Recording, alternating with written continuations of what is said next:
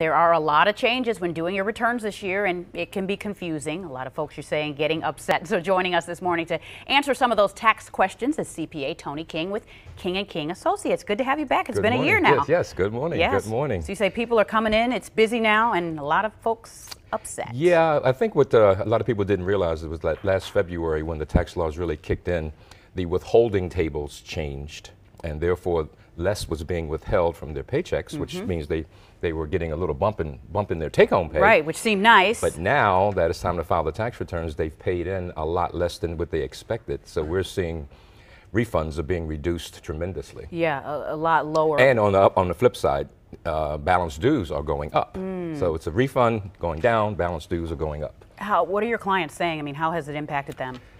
They weren't expecting it. You know, we did some planning for them this time last year, but there were so many changes that I understand there's over 600 changes in the current tax law, and I would dare say that 590 of them don't apply to a lot of the individuals, but there are a lot of changes this year that people just weren't expecting. Yes, so there's nothing we can really do about that this year.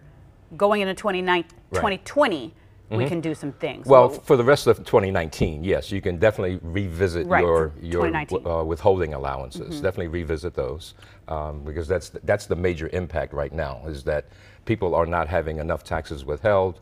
And if you are small businesses, then you may want to consider making estimated tax payments on any profit from your business enterprise. Is there any way to kind of offset these lower refunds or the fines that were owed? I mean, what can we do?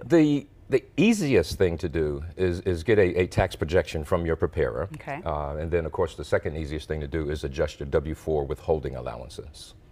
Okay. And so you guys are going to be with us for the rest of the tax season. Yes. Okay, yes, we'll talking with us, answering your tax questions, of course, and you all can send those tax questions to WBAL-TV.com, or you can visit our website at WBAL-TV.com. Thank you so much for coming in. My pleasure. All right, look forward to next week. Next week, will it be you or your sister? One of the other partners, yes. Okay, yes.